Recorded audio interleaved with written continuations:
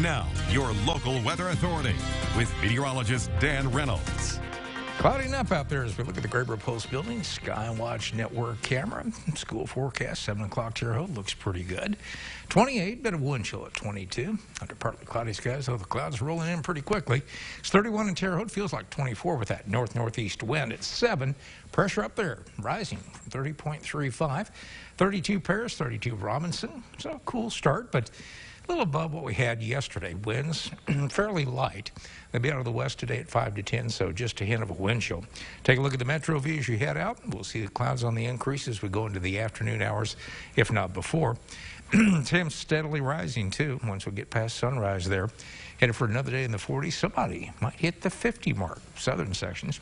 Big picture, man, looks like we could have some pretty good snow out here in the central plains. For us, the Gulf's wide open. There's a cold front coming. So the setup for us is for showers with a few thunderstorms after midnight. You'll already see the clouds pretty much working their way through. And note the track of that snowfall up to the northeast. We won't worry about that. We're going to warm up. I'd say Saturday, somebody's going to hit the 60-degree mark out there.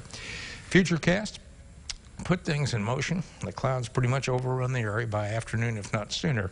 Then watch as we go past midnight into Saturday morning. That's 3:15 a.m. Eastern. Rain just starting to show up. Spotty down to the south.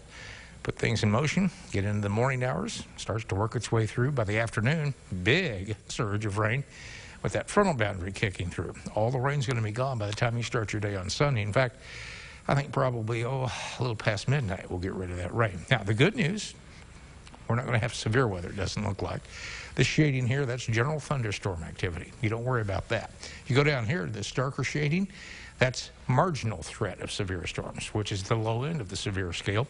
Farther south is where there's a slight risk, so that's an improved picture for us. And rainfall amounts out of this could get some 1-inch plus amounts here and there around the valley, so could be a pretty decent rainfall in less than 24 hours. And there goes that system through. And once that one's pushed on through, we'll dry off for a while. Keep an eye to the sky on Wednesday, see if we need to put something in there, but right now we're going to keep that dry as well. Now, as far as today, 47.